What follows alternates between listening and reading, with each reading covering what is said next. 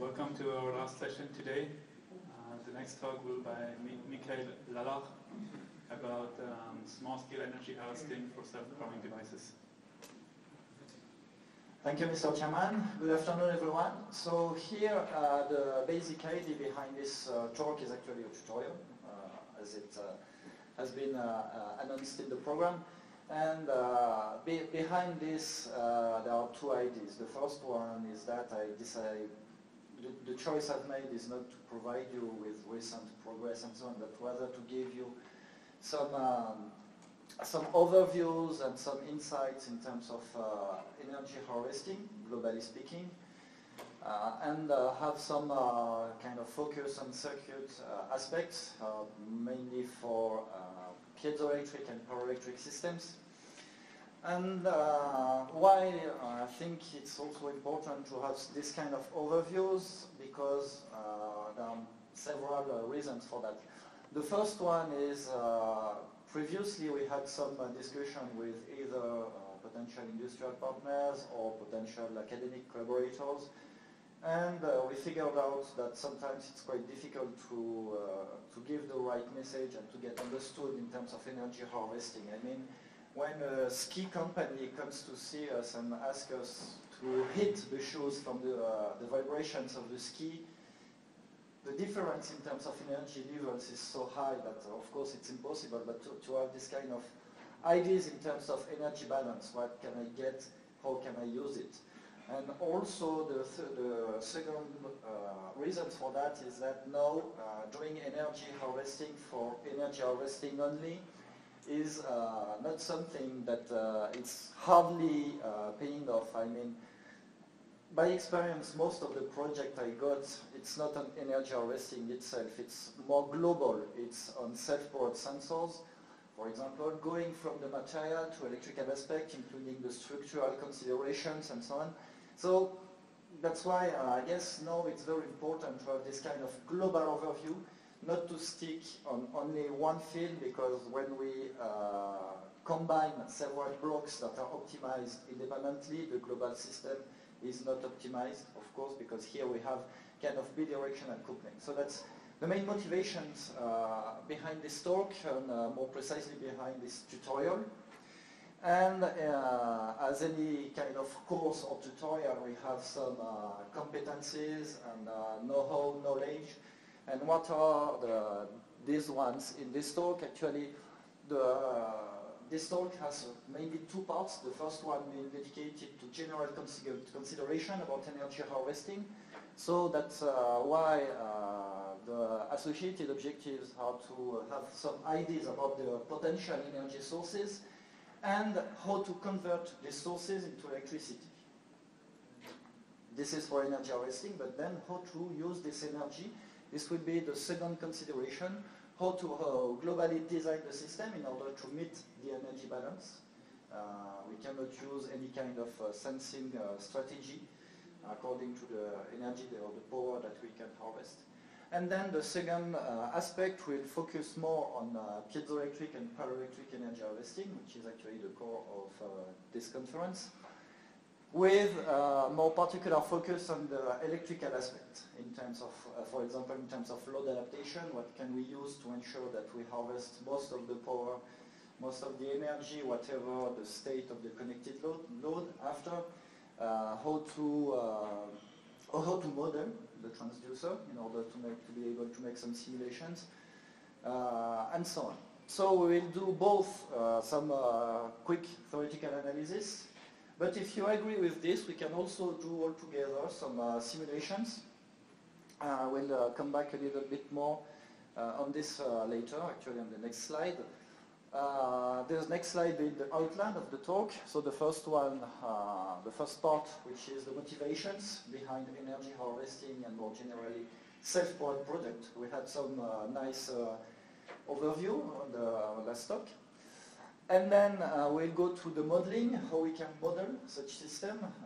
I will go principally into electrical equivalent circuit, but we'll see that because they are equivalent, we can easily have some kind of simple model, of course, still simple for non-linearities and so on. it's a little bit difficult, but I mean for a first approximation, that's also something that can be useful in order to design a system. Then we'll go to the circuit aspect with mainly two parts. The first part being the load adaptation, so how to ensure maximum power extraction. And then I guess on this part I will maybe be a little bit quicker, the energy extraction optimization, how to use non-linear circuit in order to enhance the power the energy that can be extracted from the transducer. And then we'll go to a short summary at the end. So this is mainly a tutorial, so I hope it will be kind of interactive. And as a teacher, I often notice that the students, actually, let's say the time period for maximal concentration for courses, it's 7 minutes. So then the students go to the smartphone, to the laptop, chatting each other. So here, only for 2 slides, but I will encourage you to use your smartphone or the laptop, because there will be and hopefully it will work, there will be some quiz all along the talk, 2 slides actually.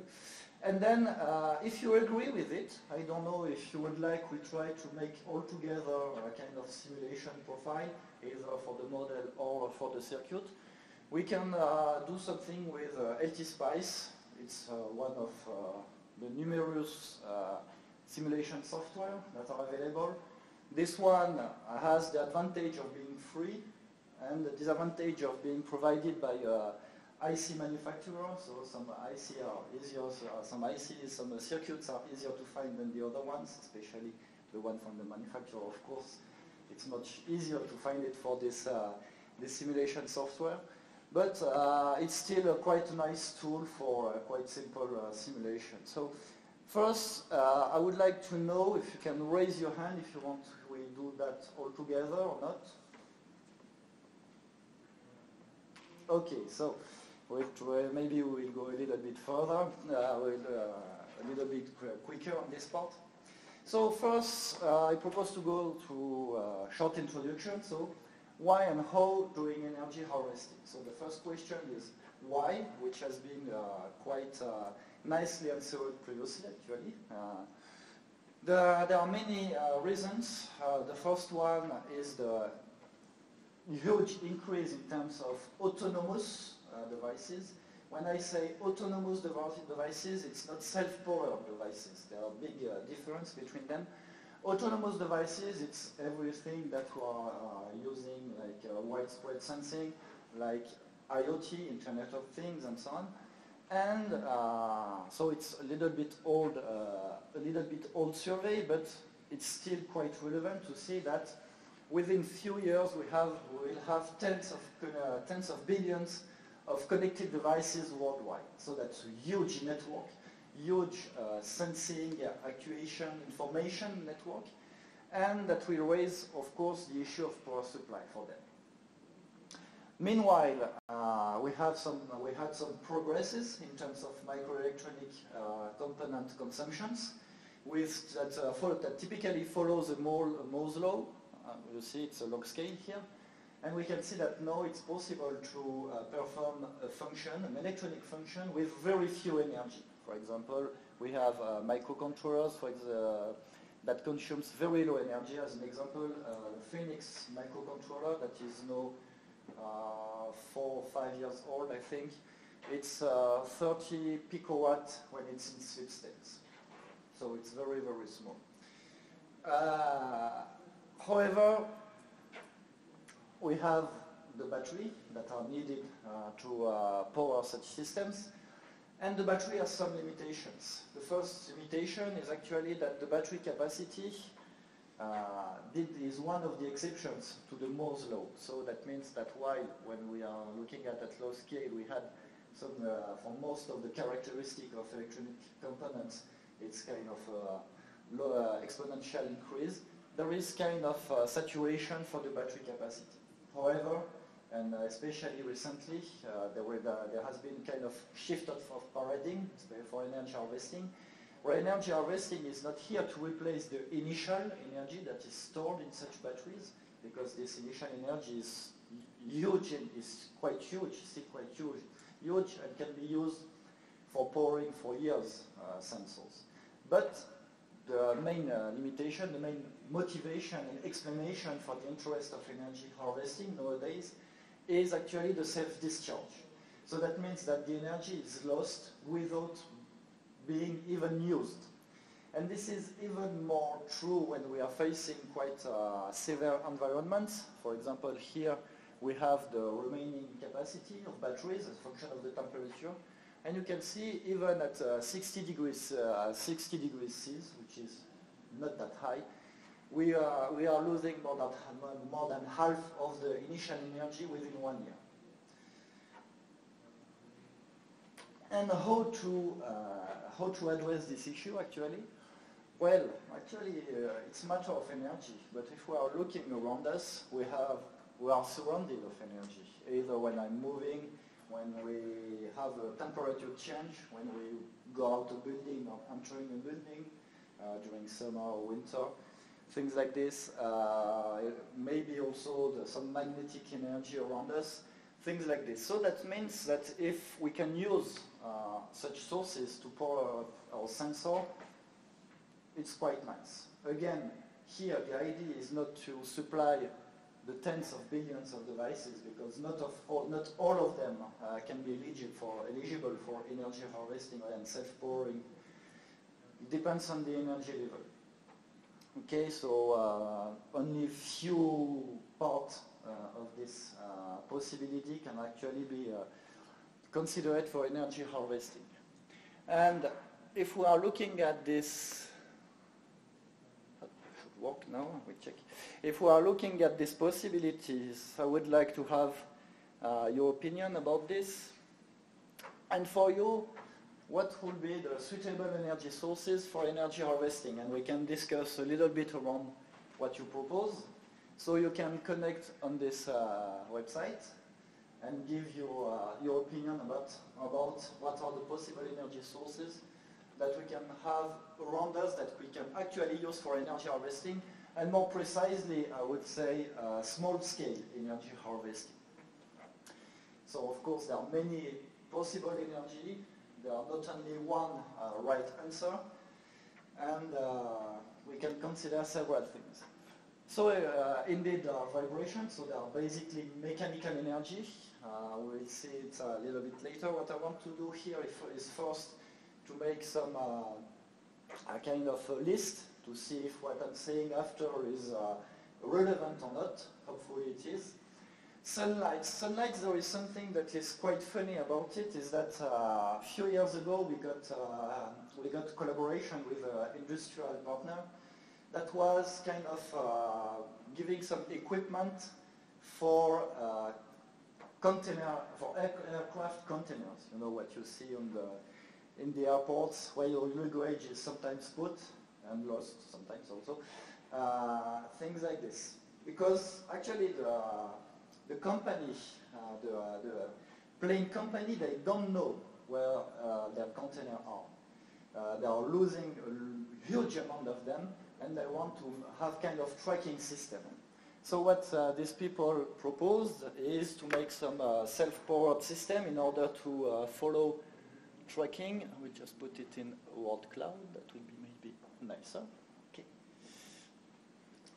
So he wanted to make something that make the companies able to track their containers, and he wanted to make it self-powered, so powered by ambient sources in order to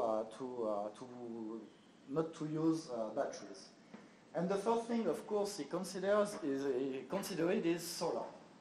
But what was the main issue is that solar, you need to put it outside of the container, and he was facing some people stealing it. So that's why at the end he didn't want to go to solar.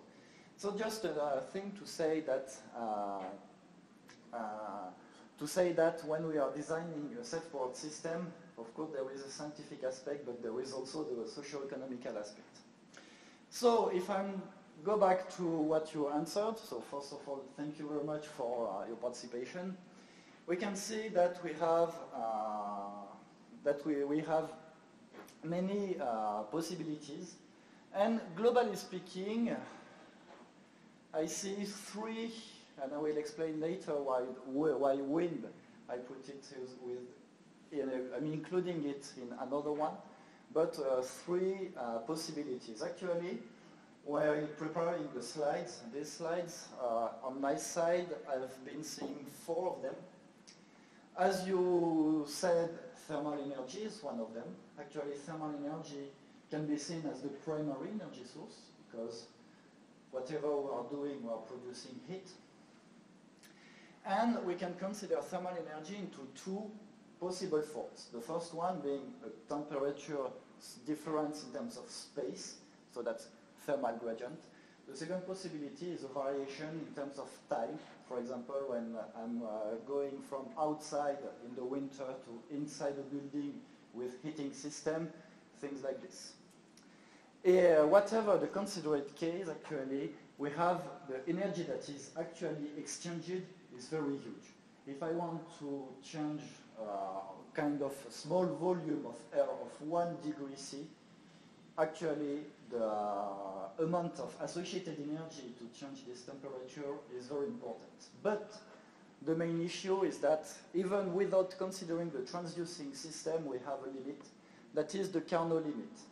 And this Carnot limit can be very, very small, especially when the difference between the hot and cold temperature is quite small. So we have intrinsic, I would say, theoretical limit without even without considering the transducing system that limits actually the possibility of using thermal energy.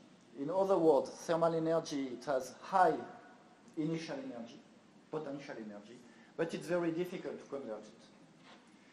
Then, also as you said, there are the vibrations, which are also quite widely available. And also the vibration, we can find it in many, many forms, from big structure like civil infrastructure to microsystems. So it's also quite general source with typical data that are the vibration frequency, vibration acceleration, or vibration magnitude. Consider when we according to how we are bonding the system, the transducer. And the power densities, they are also in the range of, let's say, a few milliwatts per cubic centimeters. The thing here is that in terms of availability, is it easy to find this source? Where is this source sustainable or not?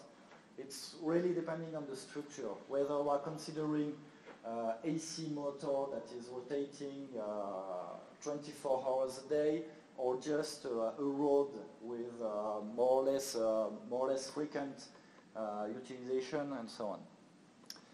The third one that you also proposed are the radiations, either from the sun, so the solar energy, that is also widely available, but that strongly depends on the conditions, whether, for example, it's sunny or cloudy, or if you are indoor or outdoor, which leads to a very wide range of power density.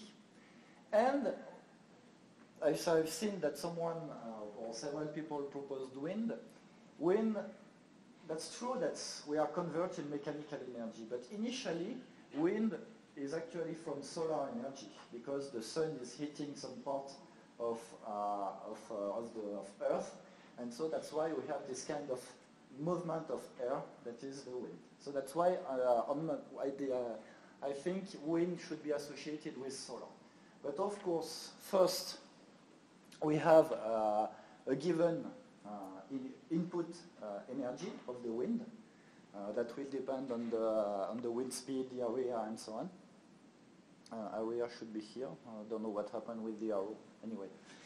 And secondly, once we have this input energy, we have to convert it mechanically. And again, here we have a theoretical limit, which is the Betz limit, that says that we cannot convert more than 60% of the incoming wind energy. There is also electromagnetic energy with radio frequency. However, we have to keep in mind that when we are using the phone, we don't want to send energy to the people we are talking to, but we want to send information. So it's mostly signals rather than power. Of course, in the real world we need some few power for the signal, but basically because we want to send signal, there is no power issues except the losses behind, and we have very low energy density. It's typically, and also the thing is that when we are going far from the antenna, the surface power is actually decreasing quadratically with the distance. So that means we have very few input power with the radio frequency, especially with Wi-Fi or communications.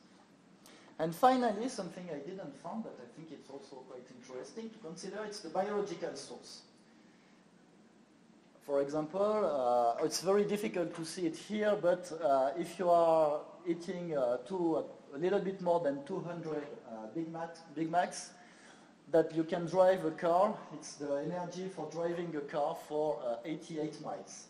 So also the energy is very huge in foods. It's typically what you can find in the nutrition facts when you are looking at, for example, the candy bar. If you are eating a candy bar, just look at the nutrition facts. The energy is very huge. It's typically the potential chemical energy that we can actually use, but we'll see it's also quite difficult to convert. On a more on a more scientific way, this is where we can put, for example, some bacterial fuel cells here. So if I'm trying to compare these energies with several criteria, of course the power density, the flow type, is it easy to get in a DC or is it AC flow type or discontinuous flow type. Here we want to make systems quite small because we want to power some small-scale sensors. So the energy should be easily to get at small scale. Is the source always here? Or, for example, in the case of solar, when it's sunny, it's good, but if there is some cloud, it's a little bit difficult to get it. And finally, the availability, globally speaking. And when we are doing like this, we can see that there are 1, 2, 3, 4 sources that are quite interesting, that are the thermal gradient, vibrations, solar, and biological. The problem of radio frequency is that the power density is very, very small, as we discussed, because it's mainly signal. And for the other ones, there are some criteria that could be quite limiting factors. So now what we have seen here are the source, but the source are not the electrical power I can harvest. Then when I have this source, I have to convert it into energy, electrical energy. So we have also to think about the conversion effect, to think about the transducer. And so if I'm going back to these 4 kind of sources, how can I convert it? So in terms of thermal, if I'm considering thermal gradient, I can use typically thermoelectric module. And this transducing system is a very good example to show that between the potential source of the energy and the actual electrical energy I can harvest, it's very different. Because here thermoelectric modules that are more or less defined by the figure of Newton ZT in terms of material, they suffer from a big, big drawback. That is that they have a very high thermal conductivity. That means if I'm putting it, for example, some people, they say, oh, the skin is typically at 30 degrees. Outside it's usually around 20-25 degrees. That's great, I can have up to 10 degrees of thermal gradient. That's not because we have 10 degrees of thermal gradients that we will have 10 degrees of thermal gradient within our structure, within our thermoelectric module. Because we have also the superficial exchange with convection and so on. And at the end, when we have 10 degrees of temperature difference, without any heat exchanger, we have 0.1 degree in thermoelectric module. So you see, in that case, that it's very difficult to let energy entering within the transducing system. So that's one of the big limiting factors of thermoelectric modules. And that's why also, when you tell where you can find some tiny very tiny thermoelectric modules, but with very big fans, actually, or very big heat sink, because we need to ensure that we have a significant thermal gradient here.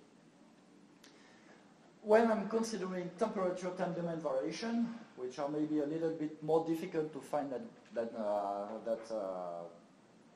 thermal gradient, but we can still find in some application, we can consider pyroelectric materials. Okay, pyroelectric materials, you know it. You probably know it better than me. So they are basically ferroelectric materials, dielectric materials, kind of dielectric materials defined by their Curie temperature. And in terms of energy harvesting and energy conversion, because I totally agree that it's not directly related to energy harvesting, but rather energy conversion, we have the coupling coefficient. Then in terms of vibrations, we have kind of active conversion effect, so we don't need to provide initial energy to it. That are the electromagnetic system and the piezoelectric system. So electromagnetic system, through the Lenz's law, it's more dependent on the velocity. And for the piezoelectric system, we are more something that is related to the strain or the stress. But both of them are typically working well in dynamic excitations. And again, like pyroelectric material, one of the key factors, not directly related to energy harvesting, but more in terms of conversion, is the electromechanical coupling.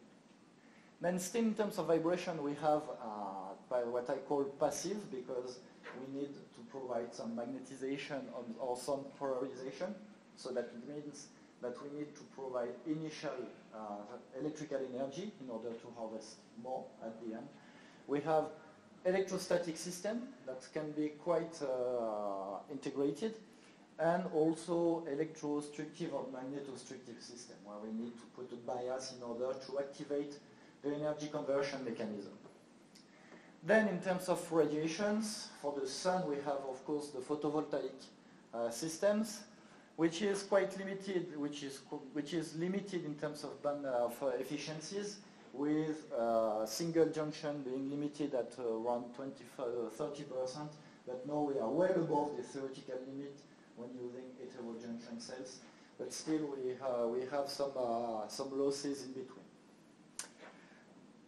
And in terms of wind, or more generally fluidic energy harvesting, we have also first the energy conversion of the wind itself, which to mechanical energy, and then mechanical into electrical. So we have the first stage, but also the second stage that is actually related to vibration energy harvesting.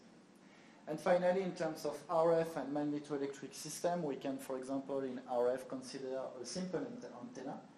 An antenna is able to convert, if well tuned, almost all the incoming energy that the antenna sees, but because this energy is very small when we are fixing the dimensions, at the end we have something that is also quite small. And finally, the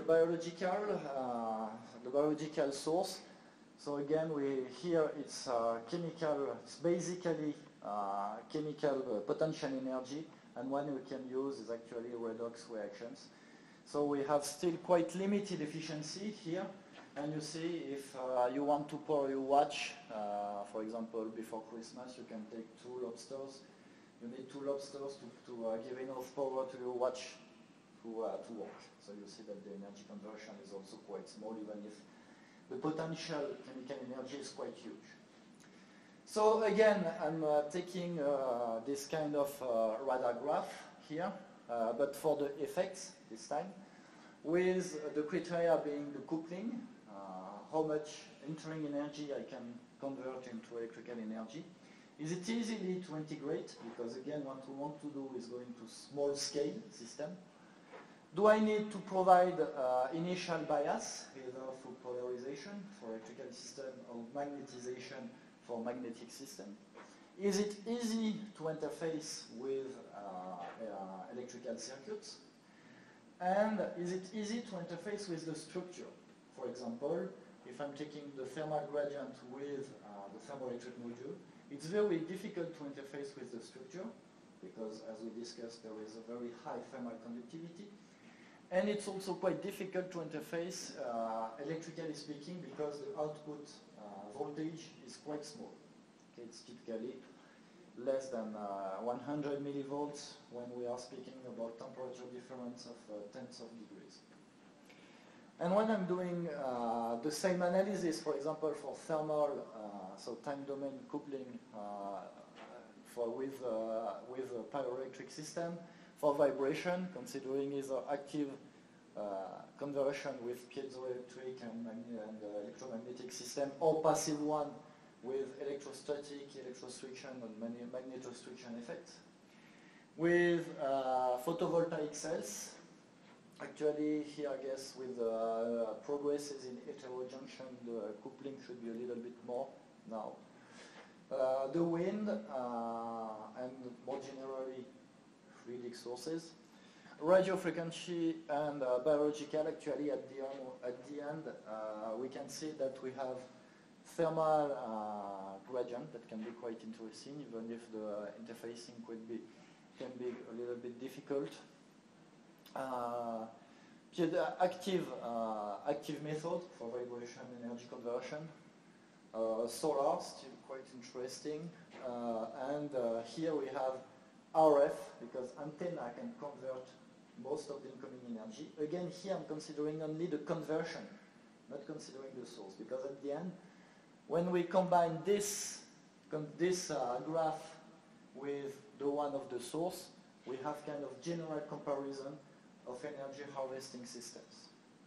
This is what I'm doing here, with the criteria being the source quality. You have a source that is easy to get with high power density, with power density being also another criteria. Is it easy to integrate, to dispose it at small scale? Is it easy to interface, either in terms of electrical interfacing, but also in terms of interfacing with the structure, either thermal structure for thermal energy harvesting, or mechanical structure for harvesting from vibrations, for example. Then we have three other kind of socio-economical considerations. The cost, because at the end, if the cost is much higher than the cost of chemical conventional battery, it will be difficult to sell. What I call energy amortization. What I call energy amortization is something I think is also very important. I will take an example for this. Actually, 10 years ago, the French government gave a lot of money to people to put some solar cells. You know, it's environment friendly, it's very ecologic, we have to do something for the planet and so on.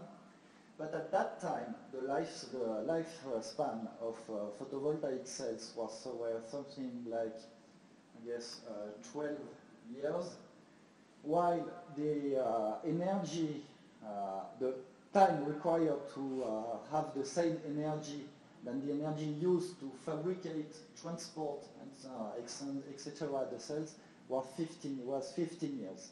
So that means during his whole lifetime, the total energy harvested by the photovoltaic cells was less than the initial energy that was used for its fabrication, installation, transportation, and so on. So actually, it was definitely not eco-friendly. It was something that was used, that was manipulating people just to try to boost French economy, and at the end, they didn't manage to do it for the photovoltaic cells. So this is what I call energy amortization. That means, will it be easy to harvest more energy than the energy that I initially used to fabricate the whole device, and also taking account, for example, transportations and so on. Of course, some of these criteria here, they are very rough estimations, and most of them actually we can have long discussions about them. And this is something I hope that can be triggered by this presentation. And finally, hygiene. That means, can I count on the transducing effect or the whole structure to work for tens of years, for example. And so when we combine both this energy source and this energy conversion effect, we can see that generally speaking, I will come back a little bit just after on this generally. we have the typical energy sources and energy conversion effect of interest that are thermal gradients, vibrations using active effects, and solars.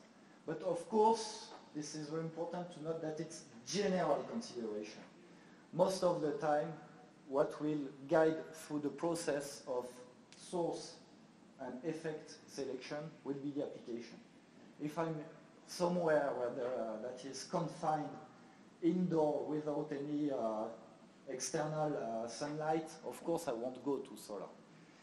If I don't have any of these resources that are directly available, I should go to another one. So again, this is some general consideration, and the choice of energy harvesting sources and conversion effect should be mainly guided by the applications. So anyway, now I have been able to select an energy source, convert it into electricity. What can I do with this energy that I've been harvested?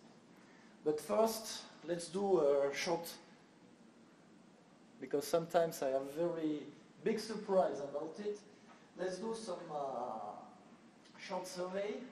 Is that for you? What are the typical power levels that we can have for energy that we are playing with in energy harvesting and self-powered systems? So we have, for example, milliwatts. So milliwatts, we are always speaking about to have some milliwatts, but we are generally speaking milliwatts when we are talking about power density. So milliwatts per cubic centimeters, milliwatt per squared centimeters at best.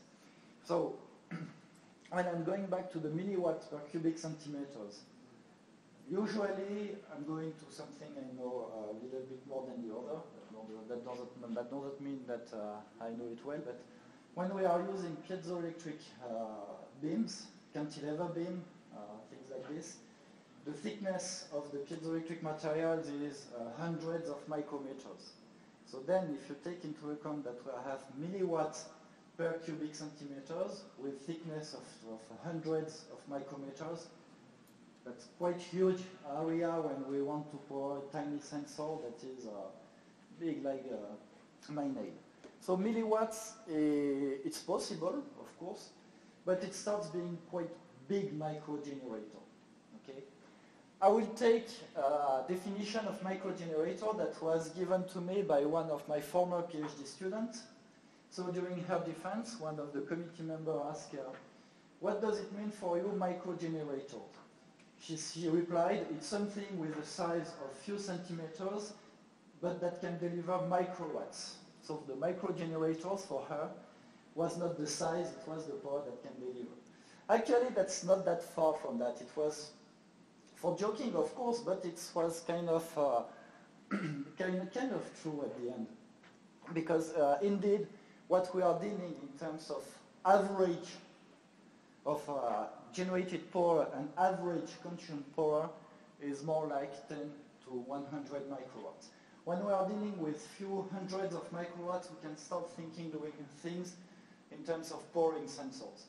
The milliwatts, I would say that it's when the sensor is operating, but it's not really compatible with energy harvesting. So that means we need to operate our sensor, not always, of course. We need to have kind of very long sleep states when we might be less than microwatts, and then having kind of short time operations, sensing and then sending communication that can consume, let's say, tens of milliwatts. So if we do the average, as most of you answered, we are in the range of 10 to hundreds of microwatts. So that's why we have to be careful with the energy that we have at our disposal. That means when I harvest hundreds of microwatts, I cannot do whatever I want, and I have to be very careful with the way I'm designing the system. And more particularly, when designing the system, we have to be careful that there is a lot of bidirectional coupling. Another explanation of another thing about the fact that the coupling coefficient is not the very accurate factor for energy harvesting in terms of vibrations is that when I take energy, mechanical energy from a structure to convert it into electrical energy, there is less mechanical energy on my structure because I took some of it. And therefore, that means there is less energy actually entering my structure. So that means if I harvest too much, I'm killing the sources and then I cannot harvest enough. So that's why here between the structure and the energy conversion, we have this kind of structure modification in terms of entering energy. And if I want to take most of the energy, at the end I will have no energy for further use. So that's why you have to be careful with this. Okay. The same in terms of electrical energy. So here I have extracted energy and then I harvest it. If I harvest too much, at the end I will have lower efficiency than if I leave a little bit of energy within on my transducer. So that's why I'm saying that it's very important to have this global aspect, because if, for example, I'm optimizing the material, that doesn't mean that my whole self-powered system or my whole micro-generator will be optimized. The second thing in terms of sensing strategies, it's to be careful and to stick to what you really need. If you need to have, let's say, temperature resolution of 0.5 degrees C, it's useless to go to 0.05 degrees C at the end. It's even counterproductive because as I'm having better and better resolution, I'm using more and more energy. So it's very important to stick what is asked by the application or by the customer and not trying to over-design the system. Another part is sensing and actuation.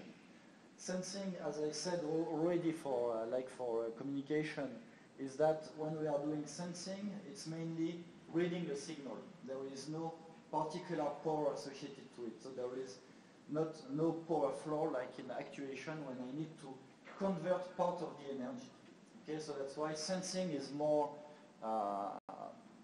realistic for energy harvesting rather than actuation.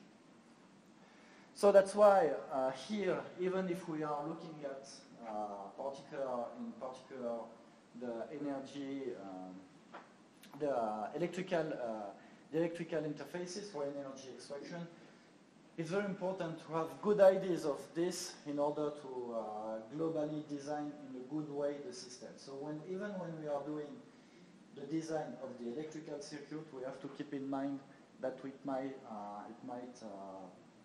change the way the structure is behaving.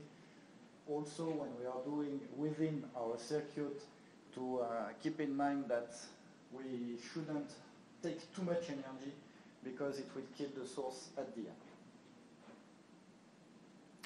So this is the end of this first part of the talk about the general considerations and some analysis of source and energy conversion effect. Because if the end of the first part, if you want, we can have short discussion about it.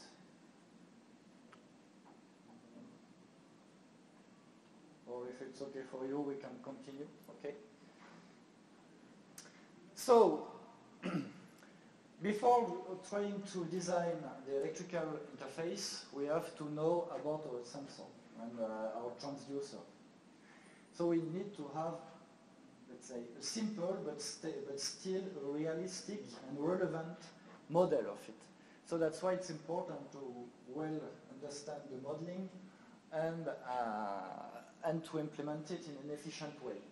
Again, because we need this kind of co-design of the material, of the structure, and of the electrical interface, we need to find ways of making some, for example, some common simulations.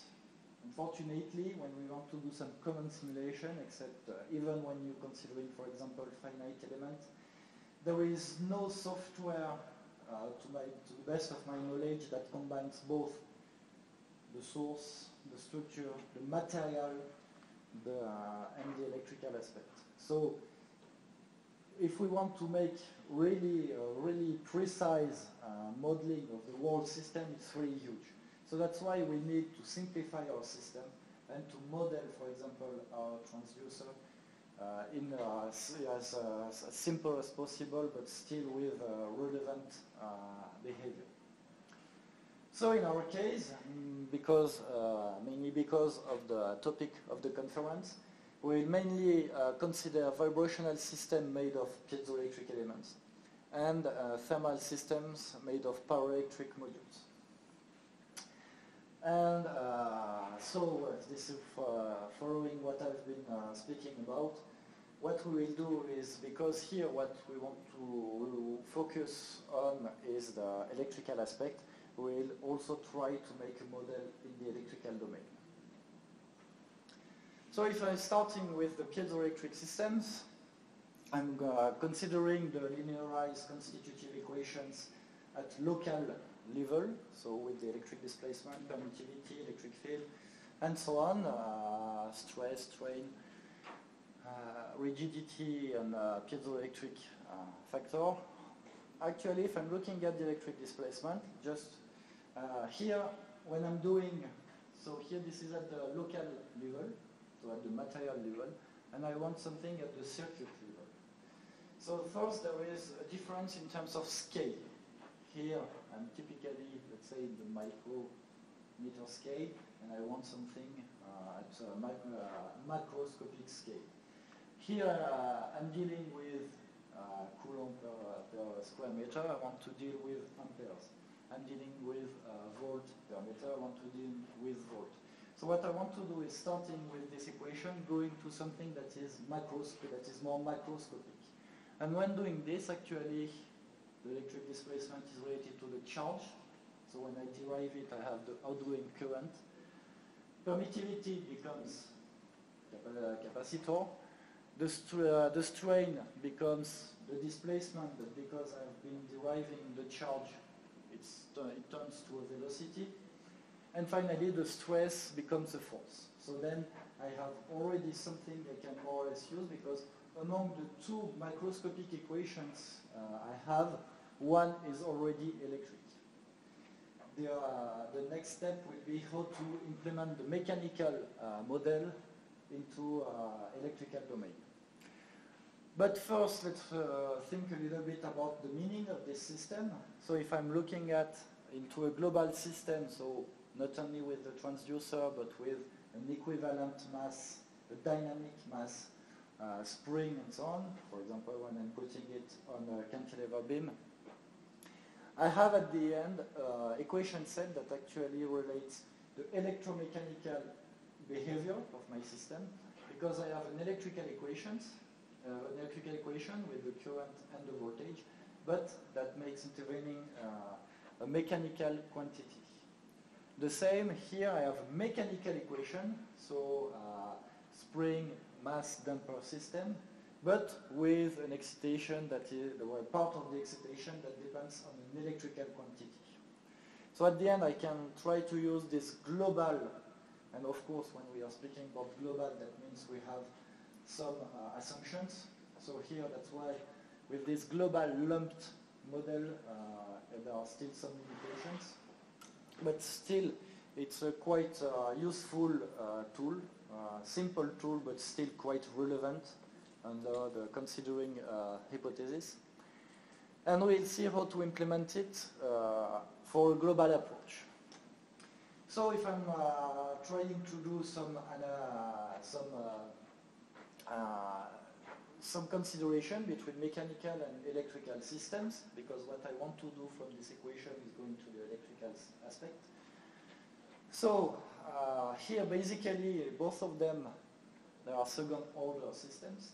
And if I'm looking at the equation set of both of them, I can see that there are a lot of similarities, with the displacement being played here by the electrical charge, the force being the voltage, the mass in terms of parameter, the mass being now the inductance, the damping coefficient being the resistance, both of them that reflect losses. And finally, the stiffness that is equivalent to inverse of capacitance. So this is equivalent circuit. Equivalent circuit, they can be useful when we are doing some designs, and more precisely when we are doing some simulations, because I can also here trying to do a mechanical equivalent of this electrical circuit, but because here what we want to do is the electrical interface, so we are more going into the electrical domain. But still, one has to be careful when using it, because at the end we are kind of losing the physical meaning. Okay, but still, again, it's quite a useful tool, especially for simulation. We can find also this analogy when we are considering the energy. Kinetic energy in the mechanical domain, it's related to the mass and the squared velocity. If I'm looking at, in the electrical domain, the kinetic energy is the energy in the inductance, and we find again the similarity between the mass and the inductance, and the displacement and the electrical charge, and the same with, for example, here the electrostatic energy, that is nothing else than potential energy in the electrical domain, with what we have in the mechanical domain, with the spring energy. So this is what I was saying. At the end, the displacement is equivalent to an electrical charge, so that means that the velocity is equivalent to a current. A force is equivalent to a voltage. Mass becomes an inductance, stiffness, inverse capacitance, and damping coefficient becomes a resistance. So starting from this, we already have the beginning of our mechanical equation. But what happened here is that we have also a term that is coupled in the mechanical way. What can we use to reflect this coupling? Actually, it's conversion. And conversion, we can find a synonym that is a transformation. And so we can use a transformer, an electrical transformer. And like this, we have a global system that is purely represented in the electrical domain, and that is still electromechanical system, but because we are considering that the branch here is the mechanical branch that can be represented by the electrical equivalent component, we can do the simulation in a pure electrical simulation software.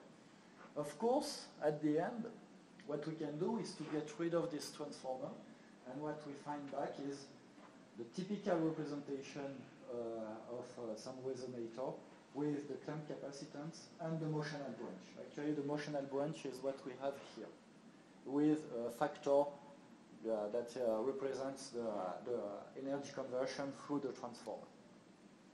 Okay? So here, this is something that can, in the view of energy harvesting, this is something that is important when we are dealing with highly coupled system, because with highly coupled system, we take a large amount of the available mechanical energy that leads to a reduced amount at the end of the available mechanical energy. But if the system has a very small coupling, of course, taking a little bit of energy won't have significant impact in the system. So at the end, the mechanical behavior won't be changed a lot. We'll keep the same displacement, whatever the amount of energy we are extracting. And at the end, we can just consider, in this particular case of very low coupling, we can just consider at the end only the electrical equation where we have current source with internal impedance being the capacitance. I can also consider having several piezo's, so that means several conversions. So I add in series because the force are adding up, and so in terms of electrical aspect, the voltage are adding up. So I have several piezo. And also considering extend this model to several modes. I can consider, for example, the first, second, third bending modes. And in order to see these modes, actually, I consider that the modes are not dependent, they are independent between them, and I'm just adding the representative mechanical branch of this mode. And at the end I can have a quite simple way in terms of matrix to represent it, with here M, C and K being the mechanical matrices for each mode that represent that are diagonal matrices with each term being each mode. The voltage with alpha being the force factor that is linking the mechanical and the electrical domain. And also here the capacitance is actually only dependent on the number of piezos. And at the end I can have the total displacement, that is more or less the sum of all the displacement of each mode. Okay, so here I can also quite simply represent the global response of a global system, of course under some assumptions, for example linear behavior, things like this, mode independency, but it's quite simple but still useful and relevant tool when we are considering the electrical interface. So, for example, here it's the implementation on the simulation software. So, I don't know if we have a lot of time for it, but from what I understood at the beginning of the talk, you are not interested in doing this. Just a few things. Here, for example, we can use such parameters and be careful that when we are considering the capacitance, equivalent capacitance of the mechanical branch, I have to invert it.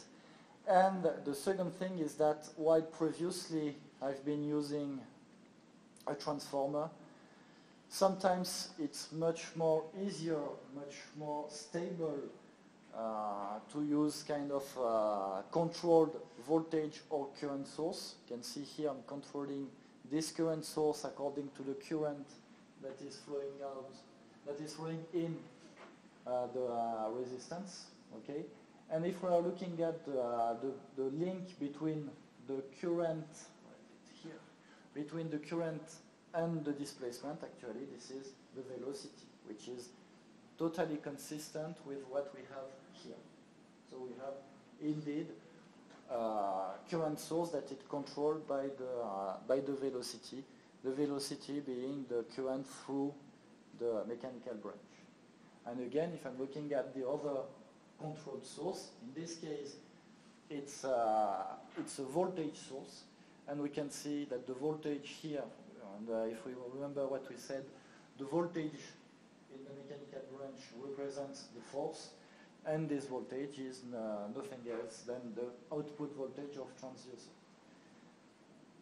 So in summary, what we have here is our mechanical branch with the electromechanical coupling, and here we have the electrical branch with the electromechanical coupling. And like this, I have a model, so here it's one mode, one piezoelectric element. I have a simple yet useful model in order to have an idea of the behavior of my structure when I will connect my electrical interface after. Okay. If I'm going to power electric systems, so again we have something that is good, that has some local constitutive equations, except that here we have the temperature. The difference is also, what is nice with power electric system is that it's in terms of the temperature, it's a scalar value, it's not a tensor, so sometimes it's easier to work with.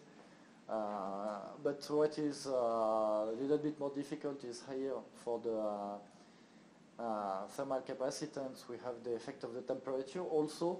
But again, if I'm considering small scale and small variation, I can consider that I'm in linear behavior, and I can do also what I did previously. And considering that usually power electric elements have quite low coupling, so that means the harvesting energy doesn't have a lot of effect on the entropy, I can neglect the thermal aspect, okay, and just consider the electrical aspect. But again, I can still consider the thermal aspect, for example, with lumped model that can be also considered, that can be implemented as equivalent electrical sources with, for example, resistance, conduction resistance, or thermal conduction resistance, calorific capacitance, and so on. So I can also represent it in the electrical domain. So again, in this case, we have the same than the piezoelectric case with low coupling.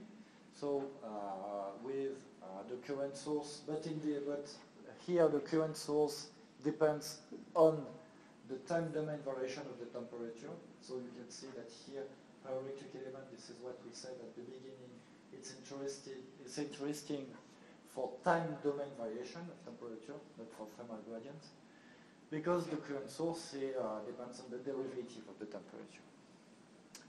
So we have now the tools in order to see what happens when we are doing our design.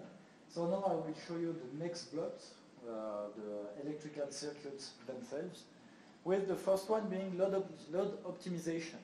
So if I start with in the pyro or piezoelectric case, I'm considering my transducer and I'm just putting a simple resistive load after. So that means no rectification, the signal is directly transmitted to the load. And then starting from my electrical equation, I'm going to the frequency domain. Okay, so this equation is just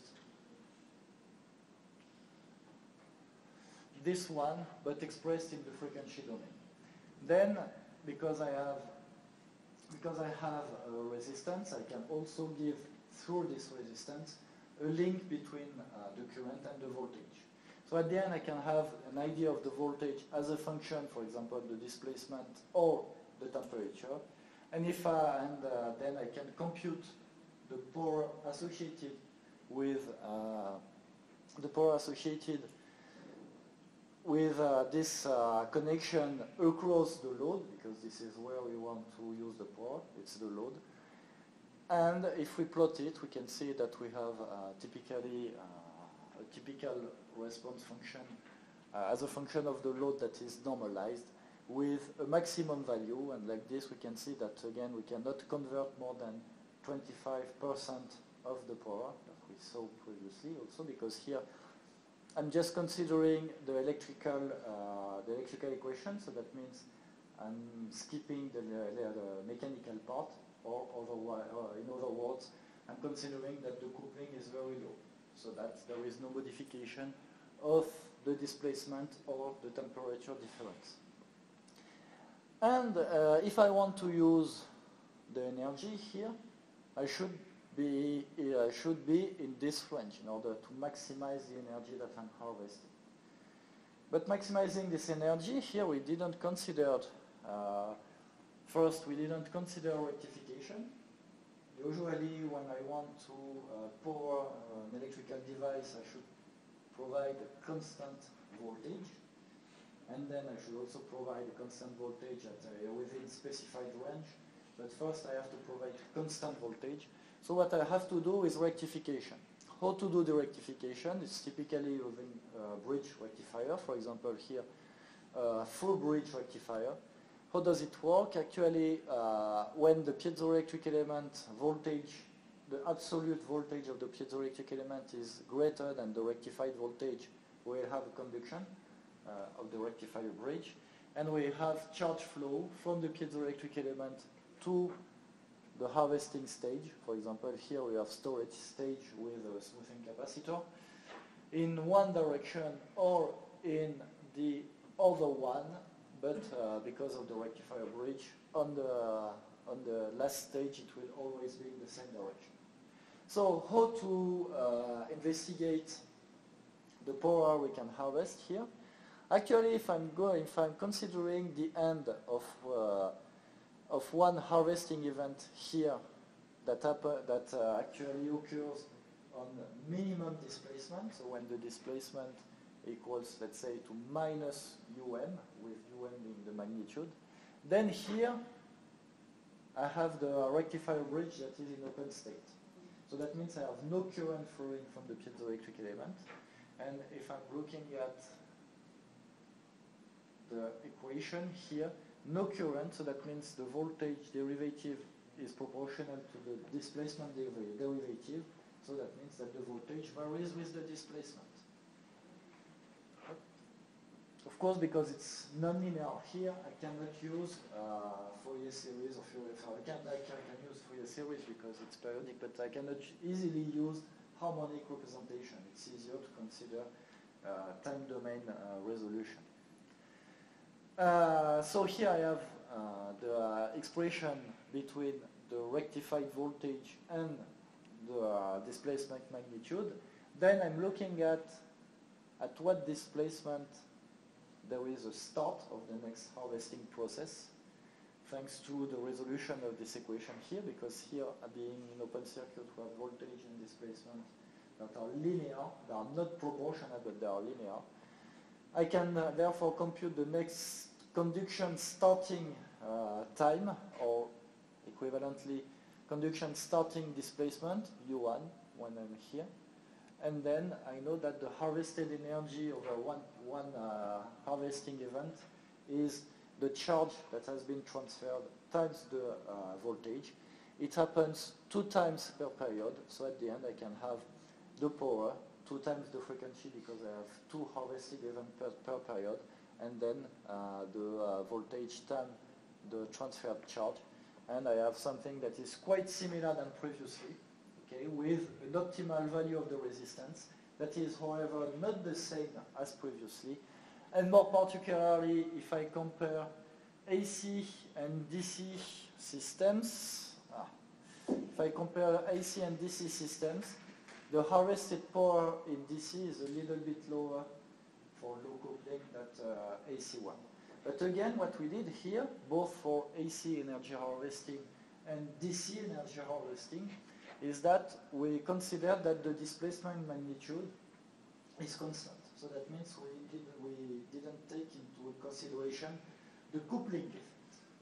But what happens when we have higher coupling of the piezoelectric material? You can see although the piezoelectric structures, or piezoelectric structure, but usually to take into account the coupling, it's more in the piezoelectric case. You can see as a function of the resistance and a factor of merit given by the squared coupling coefficient by the mechanical quality factor, that we have this kind of saturation here. So that means it's not interesting to increase the coupling coefficient of the material or the structure, or to decrease as much as possible the coupling, because it won't help in terms of power. It won't increase it won't further increase the power. Okay, the same happens for DC case, but we can see that DC case, this kind of plateau in terms of powers arises later, and we can see that DC in terms of energy harvesting for low coupling case is a little bit lower than AC case. So why we are considering this figure of merit? It's quite interesting because this figure of merit, again, it gives quite nice idea in terms of global, because it takes into account the structure with the mechanical quality factor. The mechanical quality factor being more or less linked to the available mechanical energy and mechanical energy that can enter in the structure. So the vibration energy should first enter into the mechanical structure. And then the squared coupling coefficient, electromechanical coupling coefficient, to know how much of this mechanical energy that is available can be converted into electricity. Okay, so again, here we can see this kind of global approach that says, and which is also consistent with the previous presentation, it's not that useful to have very high electromechanical quality factor, because we won't have significant gain, or even we won't have any gain at all in terms of harvested energy.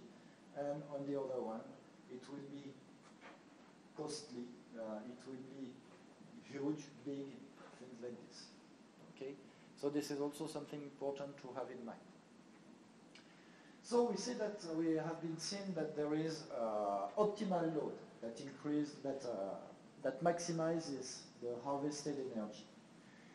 So what we want to do is to be at this optimal load. But if I'm considering my electrical circuit I have to supply, the circuit can be either in sleep state, so consuming very small power, or in other words, having very high equivalent input impedance. It can be in sensing state, where it consumes a little bit of power, so with medium. I can take this as an example. So, sleep state, very high equivalent impedance. I can harvest no energy if I connect it directly. No power if I connect directly on my microgenerator like this. Medium state, you can say for example here, for example when the system is sensing. So here, harvest a little bit of energy. RF communication state, where we have typically few milli to tens of milliwatts and milliamperes of consumed current, of supply current, and we have a very small equivalent input impedance, and so here we harvest no energy. And considering that most of the time, with the further discussion we had previously, we are in sleep state, so that means very high equivalent resistance. Most of the time we won't harvest energy. So we have to find a way so that the circuit, whatever the supplied circuit state, we are the transducer, the piezoelectric material or bioelectric material will see this impedance. So how to do it in order to have kind of decoupling of the circuit I have to supply and the piezoelectric element. So to do so, we'll use a discontinuous operating mode converter. So it's typically switched converter that are in discontinuous mode, either AC-DC converter or DC-DC converter. There are many classes of possible converters. The typical one being step down, boost, buck boost, or flyback. But what is interesting here, in all the cases, is that we have usually a transfer of the electrostatic energy available on the piezoelectric element into electromagnetic force in an inductance. And then this electromagnetic energy is transferred to capacitance for storage. So that means we avoid, with some architecture it's not possible, with other it's possible, but we avoid a direct connection, energetically speaking, from the piezo to the final energy tank. What we want to use is kind of intermediate energy tank, and what is well suited for electrostatic energy on the capacitance is electromagnetic energy in an inductance. So this is what we want to do with this system, is actually to ensure that the piezoelectric element is to ensure or to try to have the piezoelectric element not directly connected to the load. And among the four architectures here, the buck boost is actually one that permits this, because we have, I don't know, no, we don't have it, but we can see that first we are connecting the piezoelectric element to an inductance. So we have charge transfer from the piezoelectric element that will be current in the inductance with the diode that is blocked. So we don't have any connection, direct connection from the piezo to the load. And then when we open the switch here, the inductance will discharge its energy into the storage stage. So like this, we can have total decoupling from the piezo to the resistance. And actually what is nice is that the load that will be seen by the piezo under some circumstance, and this circumstance being the discontinuous operating mode. So with this equivalent load seen by the piezoelectric element, totally independent to the final load, or in other words, the states of the electrical circuits that is connected at the end. So in this how does this particular example works? So as I said, first with the rectification actually. First I'm closing the switch. So here it's the switch is only a transistor. So I have the piezoelectric element that is actually discharging in the inductance. So the current actually increases, the piezoelectric current increases and is equal to the current in the inductance. Then, once I did that, after a given time, I open the switch. So the piezoelectric element will be in open circuit, and there is no current that flows from the piezoelectric element. But I still have a current in the inductance. And or in other words, I still have energy in the inductance. And this energy has to go somewhere. This current has to go somewhere. And actually, in this case, the diode will conduct, and we'll have the inductance that is actually discharging in the load. Okay, either storing capacitance. Here it can be, for example, rechargeable batteries and so on. So this is what we have. The inductance is discharging in the battery or the load, and this is also what we have here with the battery current. So in this case, you can see that the piezo is never connected to the battery. This is why the piezo, the load seen by the piezo is totally independent to what I have after. As long as here I have this third step, that means all the energy stored in the inductance at the end of the first step is transferred. So that means the current eventually cancels before the start of a new process. Okay, and when doing some evaluation of the impedance seen by the piezoelectric element, for example, taking the average rectified current, we can see that the load, equivalent load of this whole system, including here the rechargeable battery or the system to supply, will depend on the inductance, the switching frequency of the switch, and the duty cycle, but not on what is connected after. So that means we can tune this value to be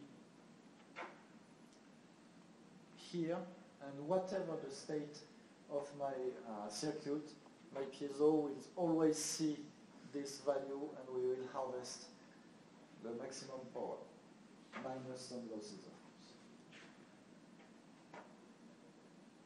So we can either have a DC operation with a kind of buffer capacitance, or AC operation without any buffer capacitance. Both of them are working, actually. Maybe I would go a little bit further, quicker, sorry. Here it was an example on how to implement it. Let's say, if you want, it can be homeworks. And how, actually, you can see here that we have another voltage source. This voltage source, of course, it's meaningless to put a battery for an energy harvesting system to harvest energy. So it can be directly powered in the DC case, especially. It can be directly powered by the energy, let's say the buffer, the energy in the buffer energy tank, so on the buffer capacitance, with some very low power oscillator. For example, this oscillator here that is manufactured by microcrystal, it's typically a sub-microwatt oscillator, so very, very low energy. So then other examples, not here, what we have, we don't, except MPPT, maximum power point tracking, why I have not exposed MPPT. because MPPT, to my opinion, it's well adapted when we have a certain amount of power. It's starting to be quite difficult in micro scale system, or let's say in centimeter scale system. Usually we need to have efficient MPPT. We need a lot of computations. We need some algorithms and so on. And when we are counting every microwatts or microjoules, it's quite difficult to have significant gain with MPPT, even if it's, I would say it's not impossible, but I would say most of the time it's better to have something totally open loop, sensorless, in order to be as efficient as possible in terms of energy harvesting. But what we have in terms of commercial example, we don't have any, especially at a small scale, we don't have power adaptation, but what we can use after is actually power conditioning, and more precisely voltage regulators, in order to be sure that after we have kind of fixed voltage at required level by the sensor and the whole system we want to power after. But this we need to put it after actually the load adaptation. The load adaptation aims at harvesting as much as power as possible, while these voltage regulators aim at shaping the voltage as required by the connected IC after. So, final part about the energy extraction optimization. So up to now, what we saw is how to be at the maximum, at the optimal load to get the maximum power for a given structure, and how to shape the electrical quantity. But actually and we will see that it's especially suitable for low coupled system. If I'm looking at if I'm going back to the model again, but in this case the mechanical mechanical equation of the equation set of my lumped model, and I'm doing an energy balance, an energy analysis, because I'm in the mechanical side. I multiply by the velocity, and then I have the power, so I do an integration to get the energy. We can have here the energy entering the system. Here we'll have more or less the variation of the kinetic energy, variation of the potential energy, energy lost, and the last term is quite interesting. It's actually the converted energy over the time period of interest. And you can see that this converted energy makes intervening both an electrical quantity and a mechanical quantity with an electromechanical parameter. So this converted energy is actually the energy that is available for harvesting, for extracting. So this is another way to increase the power output, is to increase the energy that is available on the piezoelectric element. What we did previously is just to take most of this energy, but how to increase this energy? Actually, we can consider this particular term. And when we are looking at this particular term, we have two possibilities. If I consider that I have a fixed vibration, we'll take the case of high coupling after, but low coupling, U dot, so the velocity is fixed. So how can I increase this term?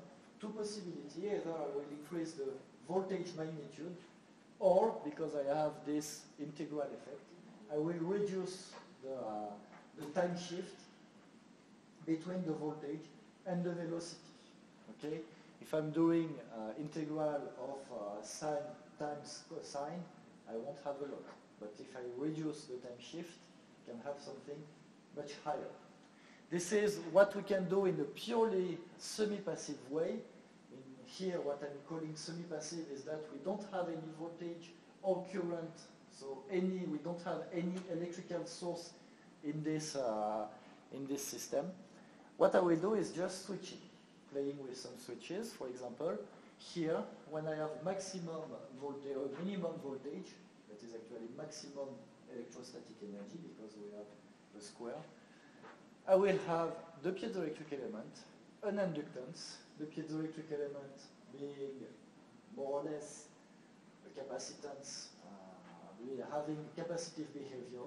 I have something that starts oscillating around 0 because I don't have any other voltage sources. And if I manage to open it after half of this electrical oscillation period, I have voltage inversion effect.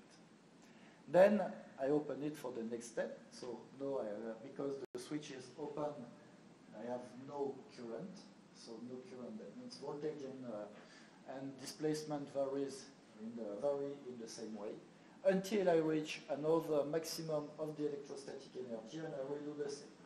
So you can see that we have this kind of inversion effect that actually allows a cumulative process with a significant increase of the voltage magnitude. So we are gaining with the first term.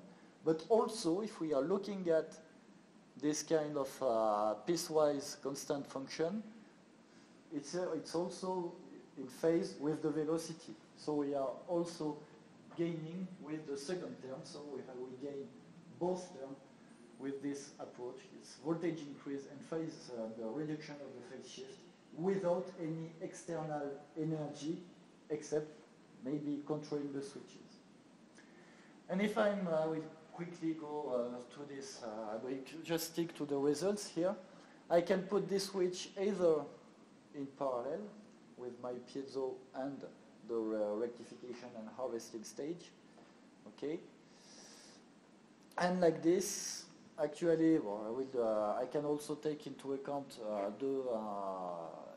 the damping effect. I won't go into the detail of these equations. And I can also merge, if I'm looking at also something else that can be interesting, sorry. Here I have an inductance, okay? But what we did previously here for the load adaptation is that I have also an inductance that will be used as an intermediate energy tank. So why not combining these two?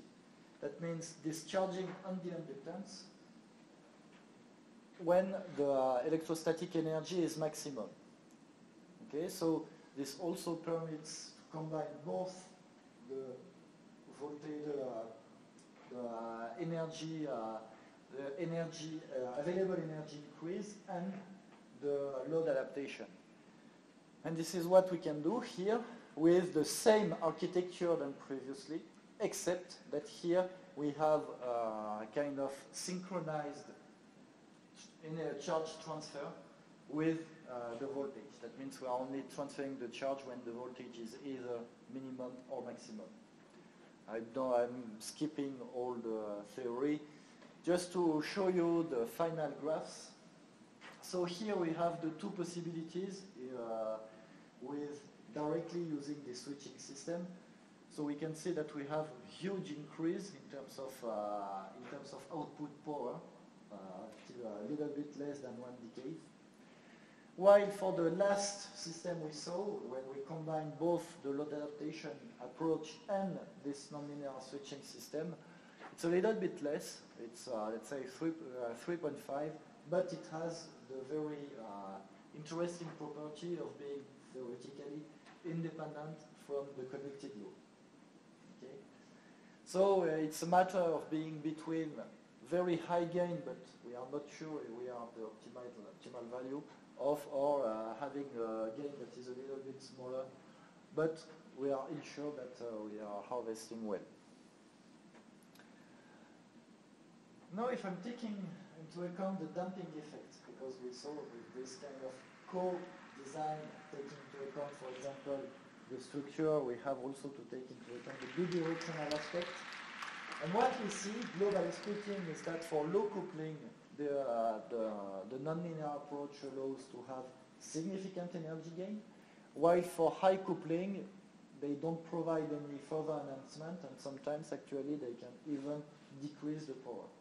But what is nice here, actually, is just with some electronic tricks, we can use a material that is really bad, and so really cheap, to have the same performances with a material that has very high performance, and therefore that is very costly. So we can see that with electrical aspect, we can more or less having some compensation of material aspect and structural aspect. Material aspect with the coupling coefficient and the structural one with the mechanical quality factor, for example, which allows actually going towards, for example, microgenerator with lower cost. So this is non-linear switching interface are quite well adapted to low to moderately coupled systems, so moderately coupled and or with moderate mechanical quality factor. And so it allows to shift this kind of power curve. Some implementation, very quickly because I'm running out of time. So basically what we want to do, what we will do for maximum value, for example, is that we will delay a little bit the piezo voltage with here a filter. And we can say that we have a maximum value, the same for the minimum, except that we are inverting the two terminals. Here that we have a maximum value when the delayed voltage is higher than the original one. And then we can trigger a comparator that will therefore close the switch that is played by a transistor. So let's go to a summary. So we have seen first the motivations behind energy harvesting. So that are primarily the limitation due to the battery leakage rather than the initial energy stored by the battery, and how to address this through the energy that is surrounding us. What are these energy sources and how to convert them? So we see, for example, that generally heat, vibration, and solar energy and conversion effect are quite interesting, but again, it's general consideration. The choice of the energy source and conversion effect has to be driven by the application and the applicative environment. Also, it's not only a matter of energy harvesting, but also of energy use. For example, it's totally useless and actually counterproductive to over-design the system. Okay, careful attention should be placed on the energy balance. Okay, and also that a global approach is necessary because we typically have bidirectional coupling between each block, and so if we want to make an optimal system, we cannot combine blocks that are optimized separately. At the end, it will be the global system will be suboptimal, so that's very important to have this global approach. So in summary, having a global approach that is application-driven. Most of the project I have recently, it's not on energy harvesting, it's on self-powered system, because when I submit a project on energy harvesting, it's not funded. When I submit a project with on self-powered system with energy harvesting part, it has higher chance. So I don't say it's automatically funded, of course, but I have a higher chance that is it's passed. Actual challenge in energy harvesting, it's actually to ensure that we have enough available energy, so the incoming energy in the transducer. Then how to enhance on the global aspect the conversion, so taking the most without killing the source. To adapt the load, even if we saw some example. And in terms of mechanical energy harvesting, vibration energy harvesting, there is still some stuff to do, even if there have been some research, for example, on non-linear mechanical structures or self-adaptive mechanical structure in order to have high frequency bandwidth or kind of frequency adaptation. Then we have seen the electrical interface, basically dividing it by into three interfaces. The first one to ensure that the transducer sees the optimal load to maximize the power. Then how to ensure that the voltage is compatible with the circuit to supply. So in this case, you can use commercial ICs that are quite mature. And finally, if required, how to artificially enhance the coupling and the conversion abilities of our transducer by some electronic tricks.